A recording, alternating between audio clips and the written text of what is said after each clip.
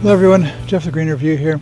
I'm doing some pruning on my fruit trees. This is late winter, early spring, and this is a great time of year to be doing fruit trees pruning and shade tree pruning.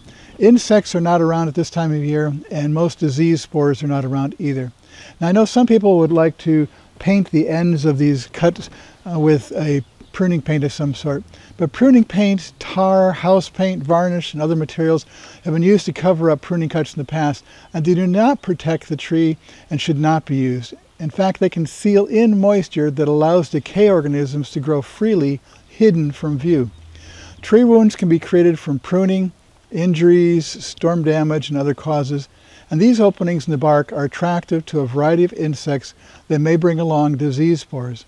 If a disease-prone tree must be pruned or has storm damage during the prime time for disease dispersal, there could be a benefit to protecting the wound with an insecticide and a fungicide application, but not with any kind of a paint or tar.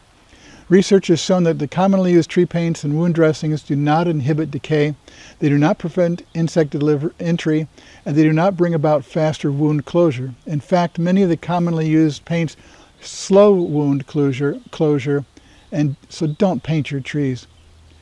Like I said, if you have to use something, use a fungicide and an insecticide. And this is Jeff with the Green Review. Thanks for watching.